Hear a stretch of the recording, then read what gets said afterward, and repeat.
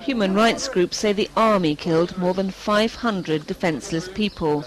Officials are angry that Andijan continues to make the headlines. Where in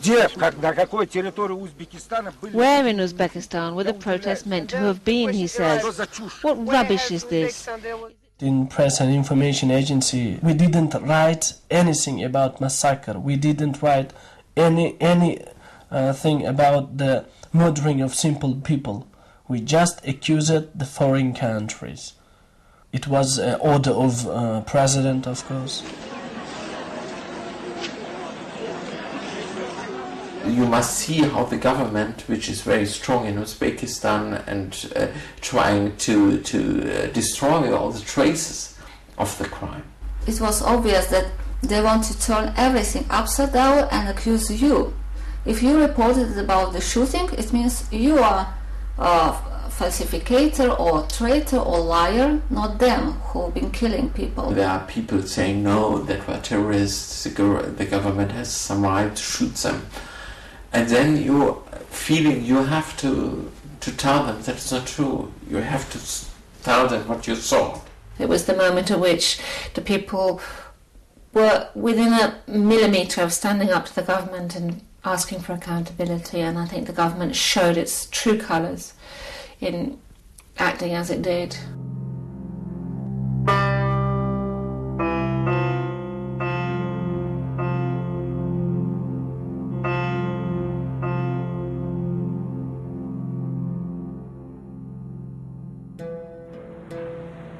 In March 2006, Mutabar Tadjibayeva was officially imprisoned on more than a dozen charges, including slander and extortion. But to all independent observers, the main motive must have been her outspoken criticism of the government over the massacre in Andijan.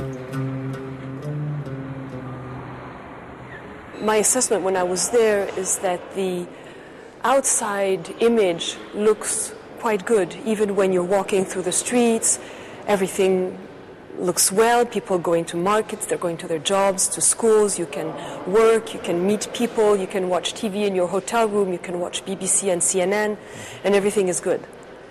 But then at the slightest moment, the government can turn all that off. At any moment, they can restrict websites, which they do. They restrict access to international websites. At any moment, there is no longer BBC and CNN in your hotel room. And at any moment, they can take action against individuals who have spoken to foreign media or to our researchers.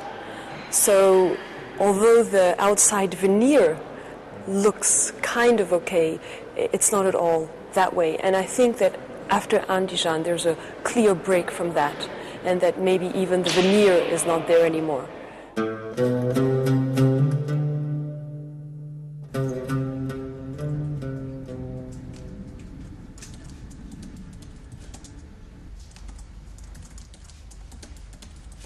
I do not see any improvements, as everything what the government has done since the Andijan massacre just tricks to cheat the vessel. To give some examples. Uzbekistan. Today this notion cannot be perceived only as a place inhabited by a particular nation. Uzbekistan... My impression is that the situation has not basically changed, and that in fact Andijan killings, massacre, since then it might even have the repression has increased. Karimov is such a president, he is such a dictator who wish to stay in the power.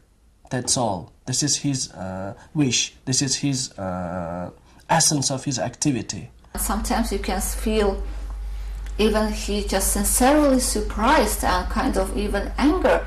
Why you interfere in my garden? It's my deal what I'm doing. I had access to top secret documents. I had access to meet with the president. In that time, I I have heard, I have seen by my own eyes that president orders to fabricate accusation to simple Muslim believers. At the present trend of globalization, Uzbekistan is striving to strengthen its friendly ties with almost all states of the world, and it's contributing to the stable operations of peace not only in the region but also in the whole world.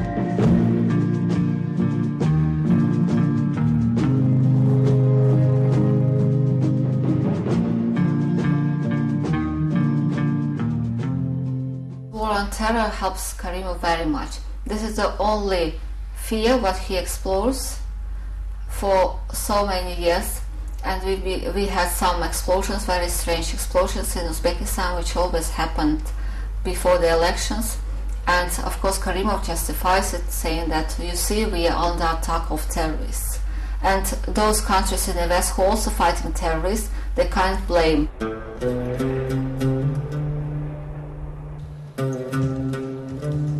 Myself also fabricated a lot of cases. You drink 200 grams of vodka or alcohol and you will be brave and you can fabricate everything. I have no strategy to deal with Uzbekistan, but certainly we have to continue to speak to them, to criticize also.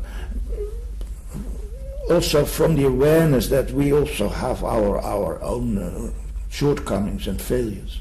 But the worst thing is, I think, is just to ignore it and to keep silent.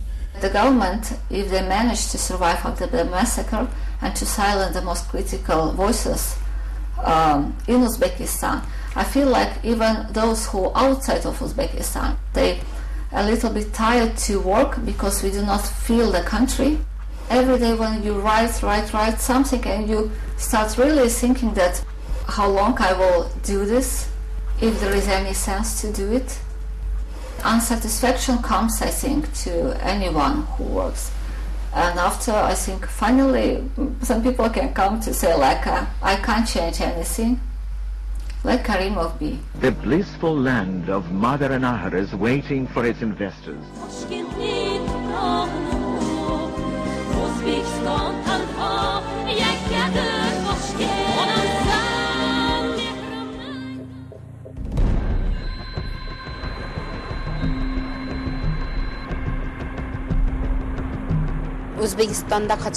When I was in Geneva, I saw a protest in front of the United Nations headquarters.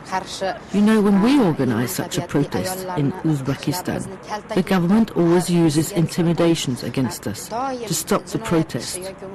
I hope that one day, in my country, people will be able to freely participate in demonstrations and freely express their opinions.